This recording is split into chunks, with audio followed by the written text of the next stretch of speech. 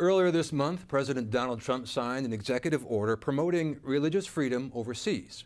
And as we reported yesterday, faith leaders around the world are applauding the move. Chaldean Archbishop Bashar Warda of Erbil in Iraq says he is grateful to the White House for maintaining its focus on the issue, especially in wake of the pandemic. President Trump's document prioritizes religious freedom in foreign policy and international government aid. It also sets aside $50 million each year for programs working to advance religious liberty globally. Joining us now is Chaldean Archbishop Bashar Warda of Erbil in Iraq. Your Excellency, thank you very much for being here.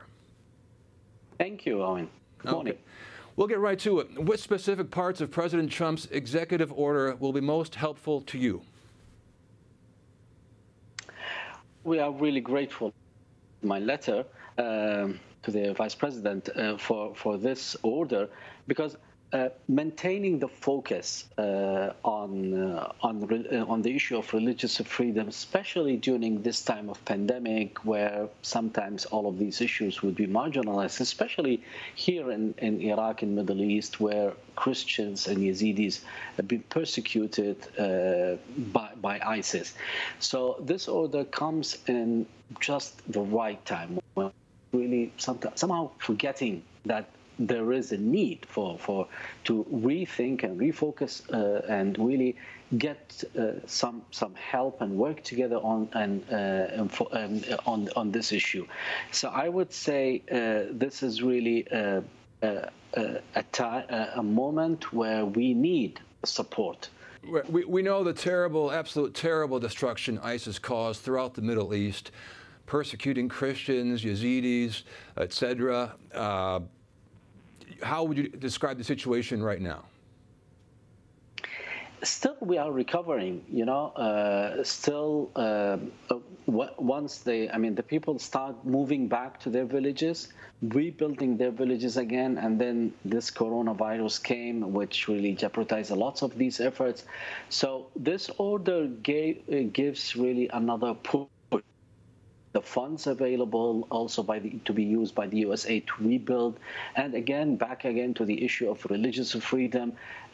Because what I am afraid, and I've always maintained my position on that, the circumstances which made ISIS there somehow is still there is corruption, political corruption, there is a kind of neglect. All of these issues makes us all worried sometimes about is it going really to happen again or not.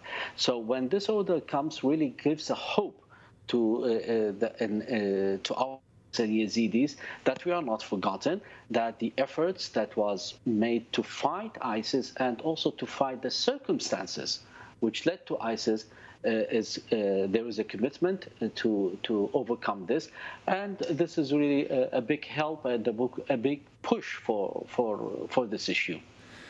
Can Christianity survive in Iraq in its current state with the current threats? What's it going to take to maintain its presence and grow?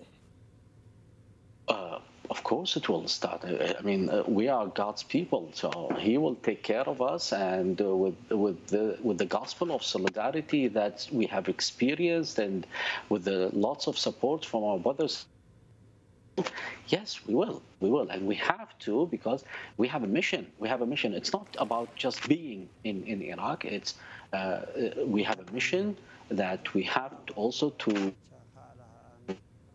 among our people here, Muslim, Christians, all together. We have really to maintain our presence, and then with hope that also we could contribute in rebuilding this country.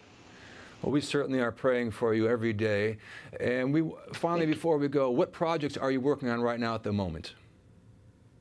Right now, we are expanding the Catholic University of Erbil, building a new wing called Megivni, which we all are really quite excited for beatification for the Megivni, and add another classrooms to the university.